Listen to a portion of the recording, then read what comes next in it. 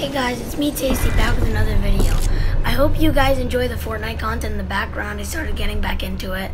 But yeah, so today I'm going to talk about a basketball team that I think no one really talks about because it wasn't really watched in the Pac-12 when it was the year.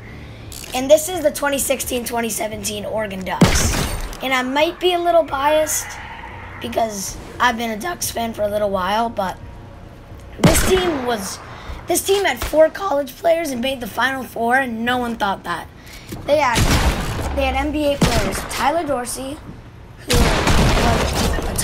who was a pick in the draft, was a second rounder in the draft, who played for the Hawks. He was pretty good. Then Dillon Brooks, who's still playing today, was a starter last year. I don't know his true stats. And then Jordan Bell, who really impressed in his rookie year with the Warriors. Even got to guard LeBron in the finals, which not a lot of people do. And still was doing really good after. He did okay after that.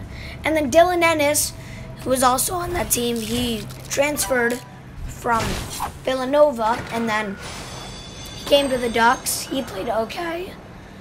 And he played in Spain. And then there's Chris Boucher, who won the MVP, who played on this team.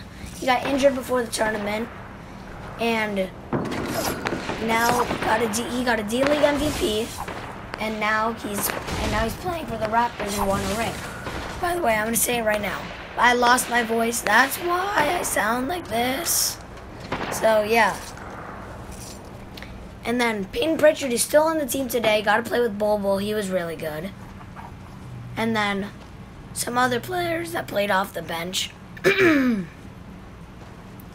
So, I'll go in depth into some more stats. Like, here, let me see them. Like, this team had 5 players averaging 10+ points per game. They had Dylan Ennis, Jordan Bell, Chris Boucher, Tyler Dorsey, and Dillon Brooks. And then Peyton Pritchard was averaging 7 points and 3 assists. This was his first year. He wasn't that good. But, yeah, you get the idea. This team was good. They made it to the Final Four. They lost, sadly, to the team that won the championship. But I thought this team was good. Anyways, hope you guys enjoy. Stay tasty. Enjoy the Fortnite content. See y'all later.